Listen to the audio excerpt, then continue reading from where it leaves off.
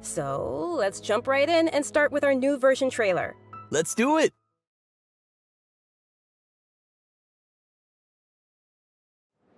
Imagine this. We have orchestrated our plan and successfully rescued Lesser Lord Kusanali. We have changed Sumeru's entire political landscape. Huh? Did I just see something dart by? Having the doctor gone benefits him as well as us. Dottore on a ship? Amazing. So this is how it feels to walk out of that cage with my own body. Yeah!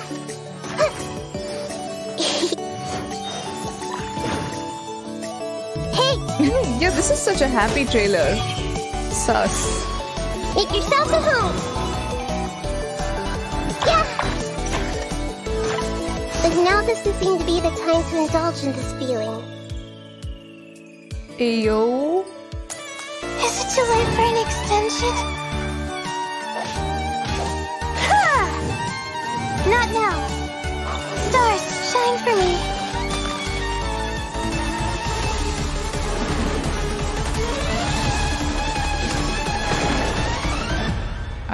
Luckily, there is still some time left for me to take care of everything before I leave. So, you think this is over? Wait. No. I can't. That's the secret hidden by Ermin's soul concerning the truth of this world. The Balladeer has already become a god? No wonder your own people have abandoned you, God of Wisdom.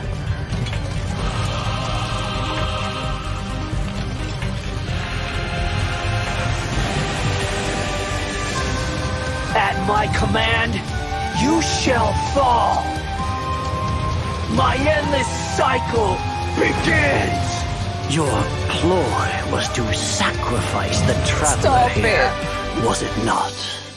Nilou, are you sure about this? You're taking such a great risk for them.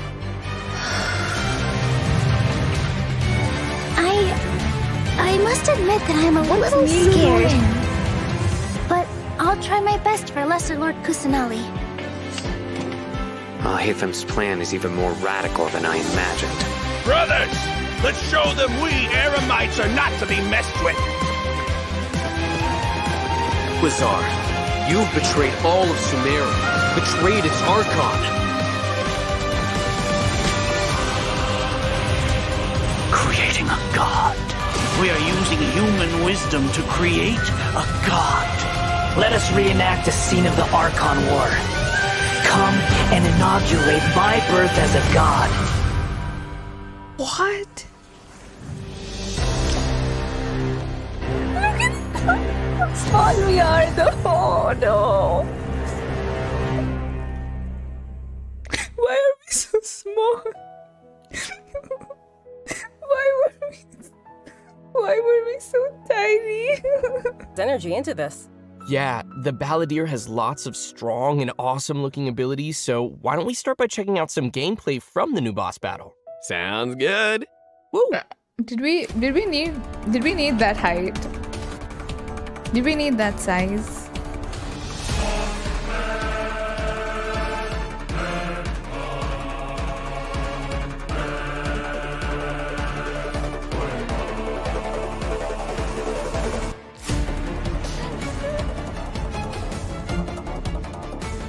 It's a lot of elements, actually.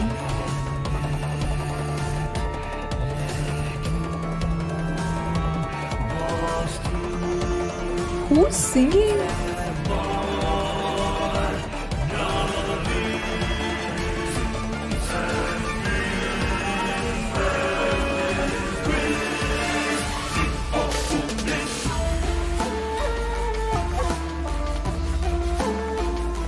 Damn. Bro, I'm terrified. What the frick is this? Oh, wow, just look at the size of it. Pretty sure this boss is gonna push travelers to the limit. Yeah, no kidding. I mean, that thing is huge. And come to think of it, this is like the third Fatui Harbinger boss battle we've had. They really keep stepping up the art and design every time. It's so awesome. Scara concert, so I know, cool. right? This is an ultra-powerful puppet we're going up against here. So we're talking huge attacks and epic moves. Let's break it down a bit. In the first phase of the battle, the balladeer will use his massive arms to attack everyone. The arms are capable of utilizing different elemental powers, Can't wait and to there die are here. several types of abilities, including attacks that create fields of burning or freezing effects on the ground. Oh, you know what? He has This fight floating kind of heads reminds just me like of when his we fight mom. Ruin Guards. I think we'll have to come up with a way to paralyze it. Right. And you might have noticed there What's are some that arcane pet? formations on the ground, What's that- so what's that activating pet? those might trigger some interesting effects. And I bet a lot of people are wondering what that thing is floating next to us. Yeah. Not gonna lie, he's kind of cute. Oh, maybe it's a Paimon reskin. Sorry, but no. Not only is it super cute, but it's also super powerful. Travelers will need to charge energy for this little helper and use its special skill to counter the boss in battle. A helper in a boss fight. Yeah, that's definitely not Paimon. Once the balladeer has transformed into this massive form, our usual attacks won't deal any tangible damage to him. So, the only thing capable of breaking through his defenses will be our little helper that we just mentioned. There will even be some moments in the fight where travelers will need to use an aiming mode to attack the boss's weak points. Oh, who would have guessed that little thing would be so important against a boss the size of the balladeer? I know, right? They also use some amazing special effects for all of the balladeer's moves. Speaking of which, the cosmic appearance, the spacey special effects of his skills really kind of remind me of the Raiden Shogun skills. Yeah. Ah, you're right. And seriously, I can't wait to check out this new boss fight. I'm so hyped. Yeah.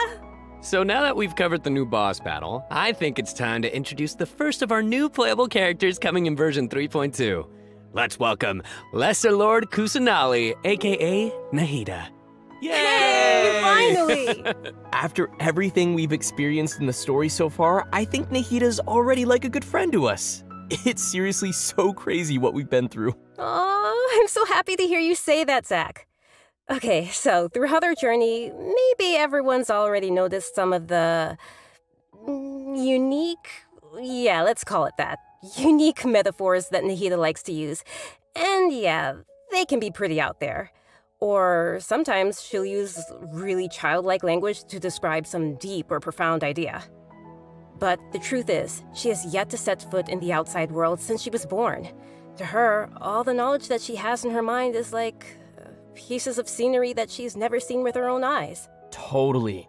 It's really hard to imagine that the god of wisdom had been locked up for Unique 500 Buki. years. Guys, technically we're it makes me hearing upset just thinking about Rockadavata's it. voice right now. But I'm sure where- everything will work out sooner or later.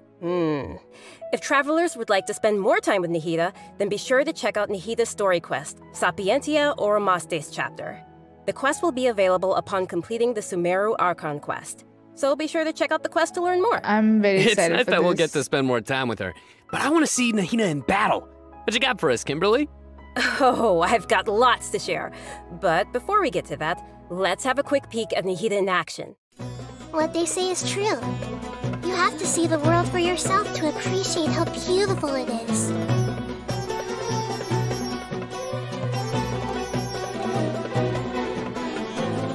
Grow! The Temple of Wisdom!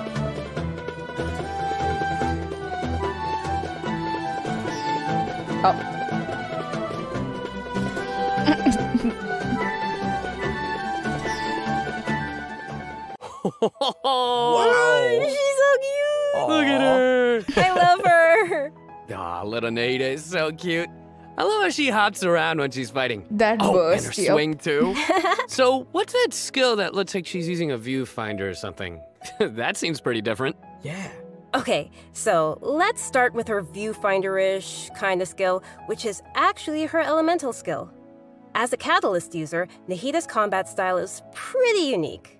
You may cast her elemental skill by tapping the skill button, or you may hold the button to enter an aiming mode. Opponents who are selected while aiming will be linked by Nahida's special mark.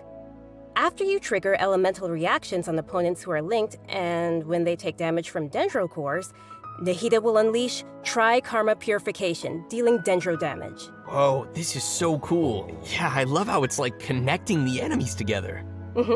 Outside of combat, Nahida can use her elemental skill and enter the aiming mode we just mentioned to interact with certain harvestable items, allowing her to collect items directly to the inventory from a distance. That's actually great utility. Being able to harvest materials like that is going to be so cool.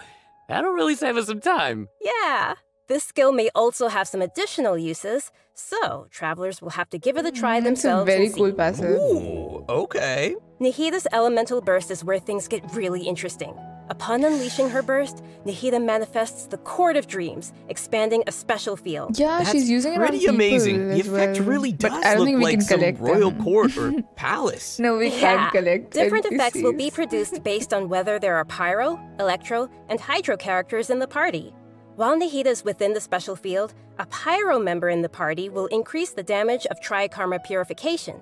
An electro party member will decrease the intervals at which Tri-Karma Purification is triggered, and a hydro party member will cause the duration of the field to be increased. If there are at least 2 party members of the elemental types I just mentioned, then the effects will be increased further. Whoa, this is blowing my mind right now. We'll really have to focus on which effects we want to achieve and put some thought into our team's composition. Right? A key thing to remember is that these effects can be triggered while Nahida is not on the battlefield, as long as the active character remains in the special field radius. Oh. Nice. Also, in addition to Nahida, we have one other character joining us in version 3.2. That's right. She's a very peculiar academia student. Her name is Layla. Most days, she looks super tired and anxious, which seems to be a direct result of her relentless She's struggle so with her pretty. studies. Yeah, and not only is she frail and anxious looking, but she also studies astrology. So it's no wonder people around her might consider her a little strange and mysterious. And even though she's always groaning about her studies, most of Layla's research work is actually fine overall. It's just her lack of confidence that's really holding her back. And that's when her unusual ability comes into play. Ganyu plus And her Mona. ability is sleepwalking. Yeah. While she is sleeping, Layla unleashes her true self, allowing her to regain the confidence she needs and activate the talents and strengths she's had all along. As soon as she starts sleepwalking, her unfinished papers no longer seem like the monumental tasks they were, and she completes them in no time. This is definitely something She only Layla can completes do. Our viewers should her try to do this assignments. with their own homework. But does Layla have any idea what happens when she's sleepwalking? I mean, does she know that she has this ability? She seems to be aware of it. The papers are obviously full of her handwriting, after all. But there have been some weird instances. For example, once during crunch time while researching, she sleepwalked and climbed the wall of Sawmill, and then randomly bumped into Candace. Such weird I need occurrences this have made her passive start to iron, wonder what's true. really going on. And aside from her sleepwalking, just like any other student, Layla has many typical things that she hopes to achieve, as well as some regrets.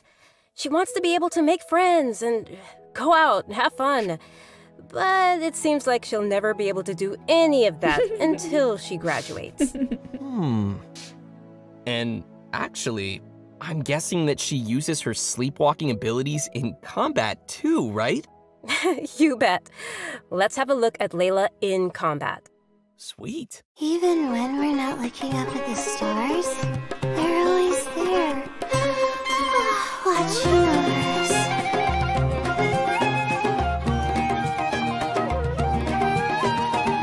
My guiding stars! She actually fell asleep. Stars, shine